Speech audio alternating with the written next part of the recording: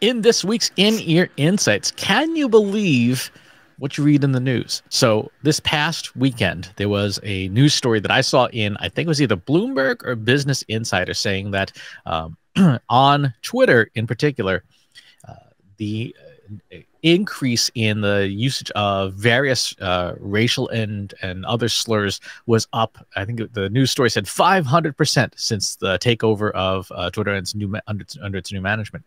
And as soon as I read that, I said, "Is that true? Like, could we verify that?" Because I mean, sometimes you see a lot of stuff in the news being very a performative sort of clickbaity stuff. And so I asked the question, is that true? So Katie, when you see a story in the news, particularly a story where there's a big data point as the headline, what do you think?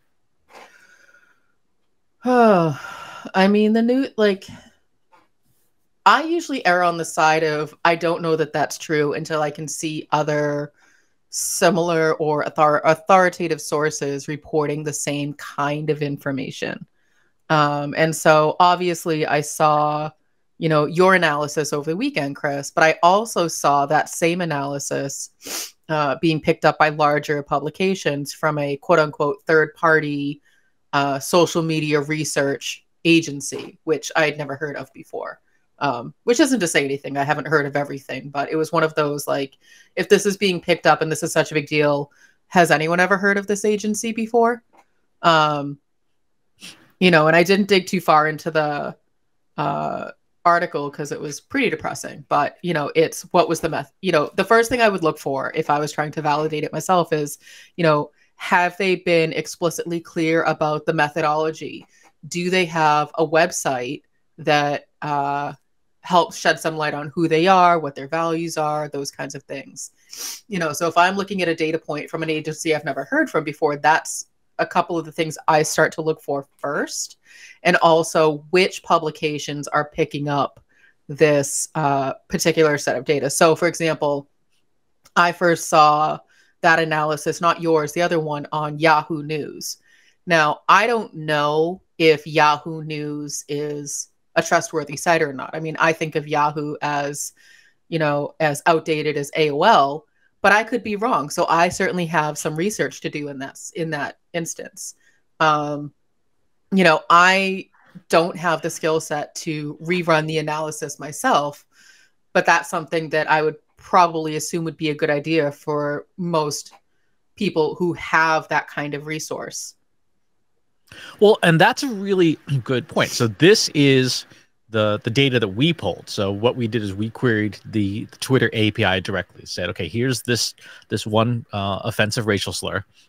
Just show me the number of raw occurrences. And you can obviously see in the 5 days preceding the weekend, it still occurs. Obviously, it's Twitter's a big place, but then you can see a definite atypical pattern that emerged when the story first came out. Was on Friday night, and then into Saturday, and then of course you see the huge spike on Saturday and a smaller but still significant spike on Sunday.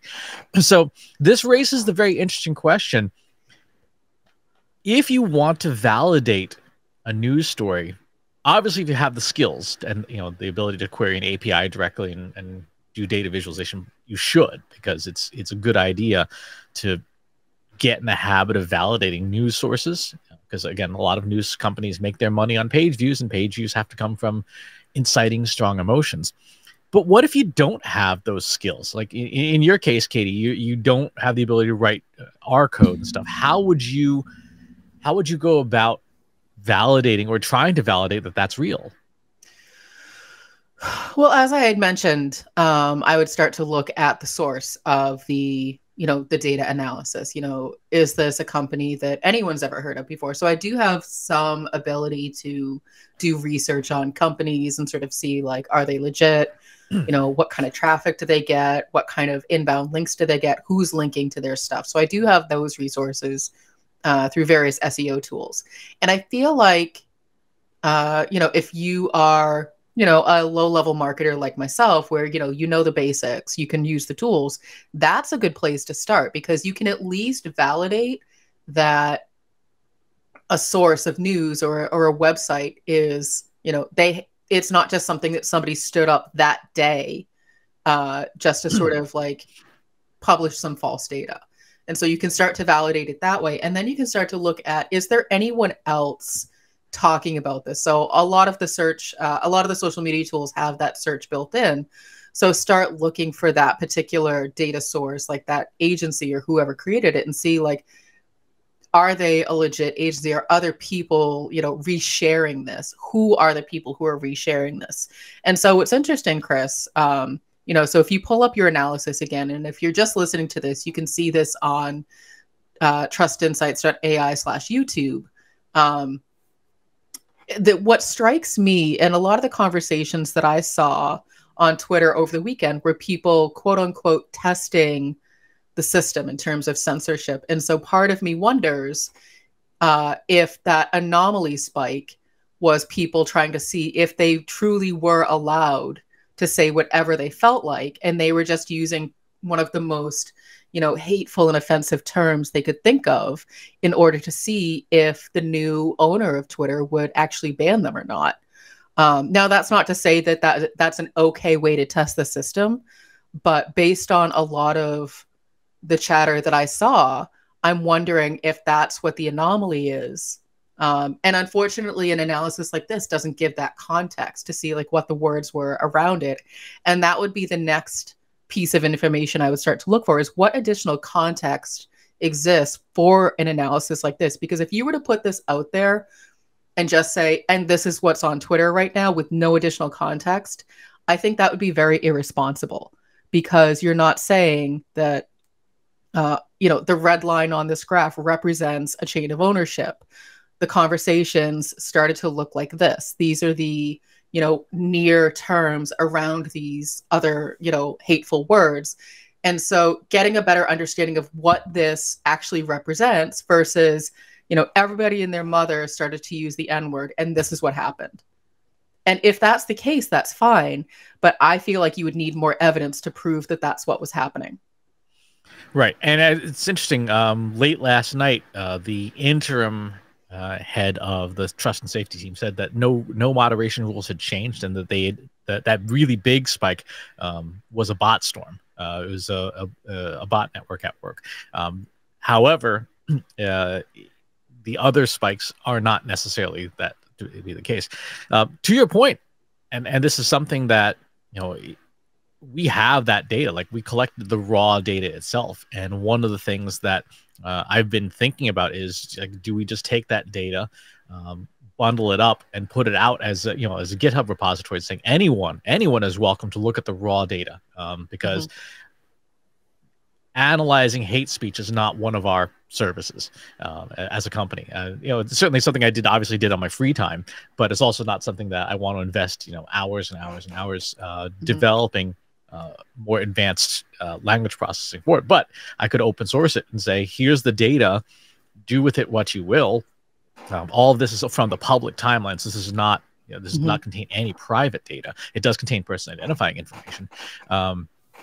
But to your point, you know, publishing this, because I published this, I think it was Friday or Saturday. I don't remember even now when I published it, but it obviously did get a fair bit of attention with the data we had available at the time.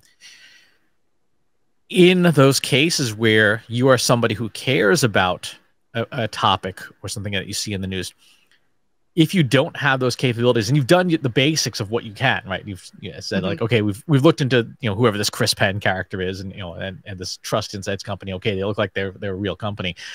What's your next step for saying, how do I validate this? Is it just going to the person who posted saying, hey, can you share your sources, or how do you go about digging deeper without, you know, a coder on hand?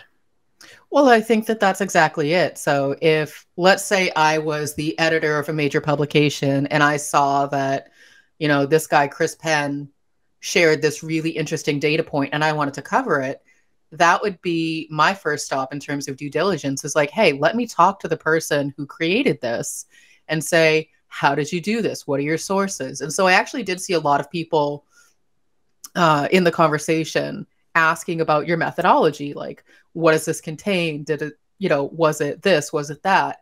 And I felt like that was really responsible on their part to get a better understanding of the context behind. Because again, when you're looking at this without any context, you're just looking at basically single data points plotted day over day. And you don't really have any other information. And it can tell a story, but it doesn't tell the whole story. So that's where I would start. So let's say, I saw John posting some really interesting data on a social network or somewhere else. My responsibility would be to say, hey, John, can you help me understand where did you get this data? Did you, do it yourself? Did you borrow it from someone else? If I wanted to use this, how would I cite it? What would be the methodology that I would put? Because every time you reshare data that you don't know where it came from, you run the risk of sharing false information. And so you yourself, your personal responsibility is to make sure that you understand, can I trust and can I validate the data that I'm looking at? How can I believe what I'm reading? And that's it. You need to do the work and not just blindly share based on a headline. And I think that that's one of the things that a lot of people have been doing over the past few days, or even, since the dawn of, forever, just resharing information without fully reading the article or fully understanding the whole story. They're just, spreading gossip and, just clicking the like and reshare button without really understanding, is this something I meant to reshare? I think the same thing happened when Twitter did a massive round of layoffs. There was a lot of retweets and reshares without fully reading like the full thread of something. I saw a couple of those posts of like oops, I don't have an undo button. About 10 years ago, IBM came up with this idea of the citizen analyst and was later pivoted into sort of the citizen data scientist. And it was a concept that was good. It was a good idea, but it never took off. The idea that ordinary people could pick up analytics tools and do stuff like this. When you see a news story, validate it. Do you think there's still merit in that idea, and how realistic is it, especially since we are now in what Jay Baer recently called in one of his newsletters, living in the post-factual world where facts don't matter anymore, just opinions? I do think it still matters, because I think that empowering people to do their own research is a good thing.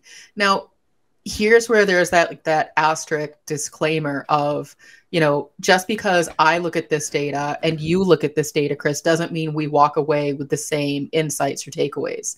And I think that that's the disclaimer. So let's say I had the skill set to pull this data myself. And let's say, and this is full disclosure, totally not true. This is a made up example for the sake of the conversation. Let's say I was a roaring racist and I looked at this and said, okay, this is great. This is good news. This is positive. You and I just looked at the exact same data set and had two very different reactions. And so I might look at this and go, great, now I can go get all of my, similarly racist friends, get them to join Twitter, because now this is a great place where I can be spreading this hate speech. And again, that is a completely made up fact about me. That is not true at all. I actually am really sickened by what I'm seeing. I think that it's a horrible thing, but for the sake of argument, that is a made up example. So I feel like, yes, the idea of a citizen analyst is a good idea, with the caveat that it can be a positive and a negative in the sense that just because somebody can get their hands on the data doesn't mean they will do with it the exact same that you will do with it. Yeah, I think the two obstacles that the idea ran into, one was the skills, right? Mm-hmm. Because even with the best tools, the skills to do data analysis well are very difficult to teach, particularly methodology, rigor, statistical relevance, things like that. Those are all things that are critical to doing good data analysis, mm-hmm. and that requires education. And two, the point you raised is a really important one, which is, like I said, in Jay Baer's post-factual world, mm-hmm. what's more likely to happen is that people will cherry pick the data that tells the story that they want to have told. Mm-hmm. not even, you know, in the example you were talking about, just saying, you know, whether or not this is a victory for free speech or not, which is what some of the folks are saying about it. Mm-hmm. That's not even manipulating the data. And in a lot of the cases, there are people who have, and this is true of news publications too, people will manipulate data to fit the story rather than manipulate the story to fit the data. And that level of ethics, professional ethics, is, again, something that the citizen data scientist, the citizen analyst will not have. Just like the citizen blogger or the citizen YouTuber does not have the same constraints that a professional publication does. A person can go up on YouTube and say all kinds of crazy things like the world is flat and not round, right? And there's no consequence to this because they do not have any of the same journalistic, integrity. However, what we're seeing in the media landscape, obviously, is that seems to matter less to folks who want to see and hear things that agree with their point of view. So that's some of the reasons why the citizen data scientist stuff never really went anywhere. Do you think there's a place for, I don't know, like a guild or a volunteer organization or something that would fulfill the same role? Not asking individual randos to try and do generalized additive models, but professionals who want to do something in their spare time. And would be willing to say, yes, we're going to sign off on doing this right. We're not going to get paid for it, but we're going to do it right so that when somebody sees a news story, there's I wouldn't call it professional fact checking, but there's somebody else providing some validation of data points. Well, and I think that that's sort of the purpose of those, third-party research firms. That's what they're meant to do. And so, it's interesting because it's the exact same challenge of humans programming artificial intelligence and algorithms. Unless you have a fully representative committee that is unbiased and or willing to understand their biases, then you're never going to get, the perfect algorithm or the perfect, data set or training data. And I feel like this is the exact same case. And so who then gets to validate that these people, these volunteers for this citizen analyst committee are then, not having their own biased and, secret hidden agendas when they're publishing the data. And so it's a really tricky question that doesn't have a great answer. And so I would say, and I don't mean for this to sound sort of like disheartening, but the best that you can do for yourself in terms of whether or not you can trust what you're reading and, validate the information is to do your own due diligence. And that doesn't mean, pulling out your machine learning, programming, coding things, but it's really just understanding who's behind putting this data together. And are they someone that you feel like, if you were, I don't know, asked to speak about under oath, like you would feel comfortable speaking the truth of like, yes, I fully believe that this data is represented in a way that I, understand it and I can stand behind it. And again, it comes down to sort of your own personal beliefs. Like in that really terrible example, Chris, we could be looking at the exact same data set and have very different beliefs about it. But at the end of the day, the data itself was correct. And our opinions in that bad example just would have been different about what the data is saying. We need to get like headbands or hairbands for ourselves that like have devil horns so we can have like the evil version of ourselves. Yeah, to fully represent like, okay, so now I'm pretending that I am the evil opposite version. Exactly, or goatee, like that's what they did in Star Trek. Something. But, well, that wouldn't work for me. But and I do, again, sort of, and now I'm like nervous, like full on disclosure, like that was a made up example. We get that. I know you know that, Chris, but I want to make sure everybody knows that. We're getting devil hairbands. That's what we're going to do. What is the obligation of professional organizations like Trust Insights as a company with societal topics like this? Because if you look at the most recent CMO survey, there was something like still like 40-ish% of organizations, CMOs, that said they don't want their brands getting involved in anything even moderately polarizing. as from your perspective as the CEO of the company, what is our, if any, our professional obligation towards stuff that ain't going to make us money, but does some level of social good? I think the data that you shared makes sense, because at our core, we do natural language processing, we do data analysis in order to help people make their own decisions. So I don't feel like that was out of line in terms of what we do. Now, again, is it a service? Yes, natural language processing is a service, data analysis is a service, and at the end of the day, data is data. Now, as companies are trying to decide their position on, these kinds of conversations, you really need to take a step back and say, do I have a place in this conversation? I, as a human, probably have strong opinions, one way or the other about the conversation, but do my opinions align with the mission and values of the company that I work for or I own, or whatever the case is? And will my opinions in the conversation add any value, or am I just in an echo chamber of everybody else is saying the same thing and I want to, just sort of like stick my finger in there and go, yeah, that's me too, which doesn't really add any value. And I think so it's tough. It's a really tough place right now for companies to navigate in terms of knowing what's right and what's wrong, because a lot of people don't want to hear from the companies unless you're a company like Adidas and you have a very public person who was saying things like, I can say whatever I want, I can say anti-Semitic things, and I will not be let go from this contract. And everybody was calling for Adidas to make a decision, and they did. They finally did. And unless we work there, we don't really know what happened behind the scenes. And so that was a very clear-cut case where the company needed to make a decision and say something publicly. But in this case, Twitter, we can all have opinions about it, but Twitter are the ones who need to make the decision. And unfortunately, the person who's in charge is the one who's fostering all of this hate speech and negative conversation.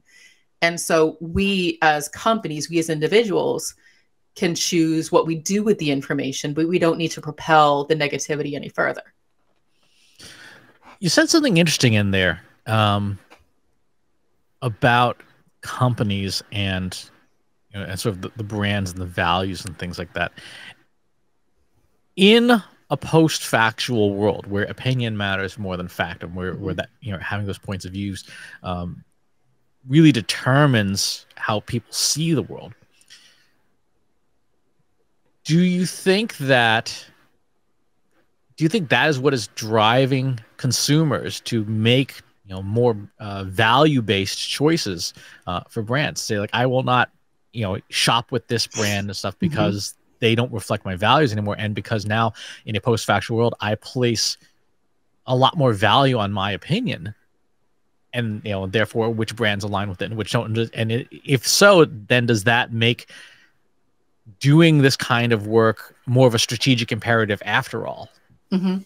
I think so. I think that, brands don't necessarily need to get involved in, all of the noise that's on a social platform. However, they do need to make sure that their mission and their values are clearly stated in their assets on their website, that they are, following them with all of their actions. And so when a consumer, someone who's looking to hire that brand, that agency, starts looking at, okay, is this a company that believes in sustainability, but also, behaves in a way that they show they believe in sustainability, for example, okay, then that's a company that I can get behind, versus this is a company that says that they believe in a greener world of sustainability, but yet they are still underpaying factory workers in, terrible conditions. So clearly, words written on their website have no meaning. And so again, it goes back to you as the consumer needing to do your own due diligence, and the responsibility of the companies is to not only talk the talk, but walk the walk. And your actions as a company need to reflect the things that you say you're publicly going to do. So, for example, if you say in your values, we will, publicly come out against hate speech, then yeah, you need to be part of that conversation. But if your, values are, we believe in a more sustainable world, maybe you don't necessarily need to partake. You just need to keep sort of like towing the line and moving in the direction that is appropriate for you. So for us, obviously, me as an individual person, have some level of curiosity in this particular set of data. Sure. What, if anything, would you say would be sort of next steps? Is this just a curiosity that blows over with the news cycle, and whatever happens today in the news takes precedence, or is this something that becomes part of what either I do individually or we do as a company? I think that based on what we do as a company and the things that fall into our values, it's not inappropriate for us to at least continue to educate on here's what the data looks like. Here's a summation of the conversations. I don't think that that's inappropriate at all, as long as we don't, take it too far down the line and start telling people how they should feel about it. Our job, our goal, our company is built on educating people on what the data says, not telling them how to feel about it. And so I don't think that it's inappropriate for us to continue to do that. I do think we want to make sure we don't cross that line and say, and this is exactly how you should feel about it as well. Like, that's not our place at all. Right. Yeah. Which I reflected, I think, in the original post, which was, here's the data. Mm-hmm. I'm not going to tell you how to think, how you should feel about it, but here it is. Right. And that's exactly it. That's our responsibility, is helping people understand what's happening. All right. So to wrap up, if you see data being used heavily in some kind of news story, mm-hmm. your first steps should be to validate whether or not the news source itself is trustworthy, whether mm-hmm. the data provider is trustworthy, if you've ever heard of it. And then if you have the capability, or if you have friends or colleagues who have the capability, and you've got the time, and it's something you really care about, it might be worth commissioning your own extraction and analysis of the data to see if A, what's in the news story is accurate or even close to accurate, and then B, what are the nuances that didn't get reported.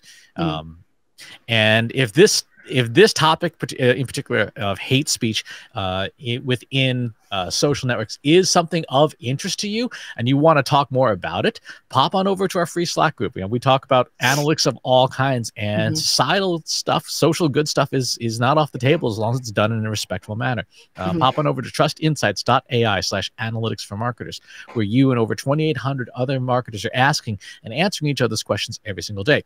And wherever it is that you choose to watch or listen to this show, if there's a channel you'd rather have it on instead, go to trustinsights.ai/TI podcast. And if you like the show, please leave us a rating or a review. We appreciate it. It helps more people find the show. Thanks for tuning in today, and we'll talk to you soon.